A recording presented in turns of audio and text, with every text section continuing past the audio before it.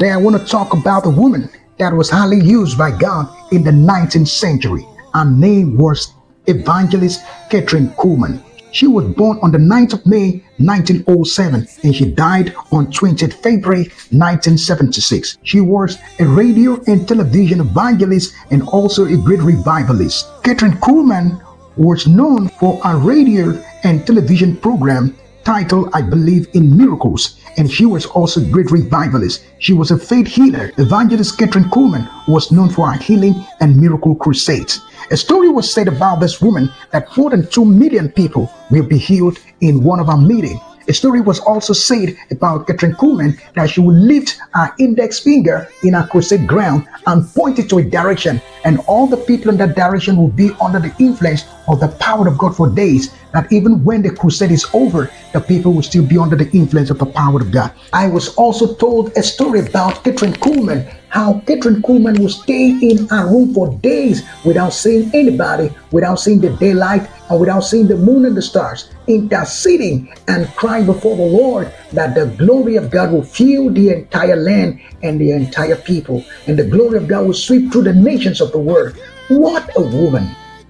This was a woman highly used by God. Why? Because there was this in-depth hunger in her about the Holy Spirit. She had this dying-hearted faith. She had this in-depth hunger for the things of God. I also read a story of Kathryn Kuhlman that in each of her crusades, all the wheelchairs will be empty. I was also told a story of how Kathryn Kuhlman will walk into the hospital and the dead people will be raised back to life.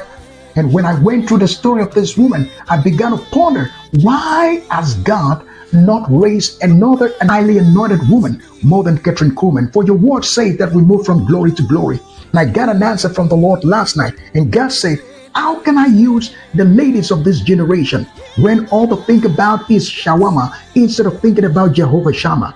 How can I use them when what to think about is the latest fashion instead of latest passion for Christ? How can I use them when my children, the daughters of Zion, masturbate and they believe in lesbianism more than evangelism? How can I use the daughters of this generation when they watch Netflix from morning till night instead of godly messages? How can I use the daughters of Zions of this generation when a young lady will visit a brother on Saturday night and leave a brother's house for Sunday service instead of visiting the secret place of the Most High God? How can I use them when they fix counterfeit eyelashes instead of having an encounter to have a spiritual eyes? How can I use them when all the talk about a story instead of talking about the glory? How can I use the sisters of this generation when every one of them carry big titles instead of carrying the mantle? How can I use the sisters of this generation when all they think about is Brazilian air instead of thinking about carrying the heavens air, which is the glory of God? How can I use them? How can our sisters of this generation empty wheelchairs in their program when their lives are empty?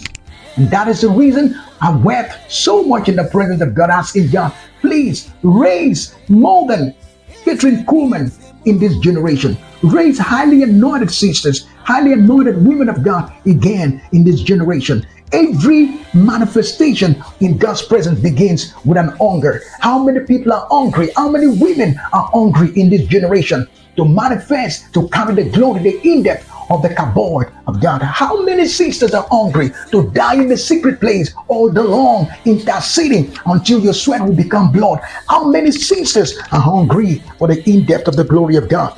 Tonight, we pray that God will deposit in our sisters in this generation dying-hearted hunger for the Holy Ghost. God bless you. Hero, God's General is my name. Come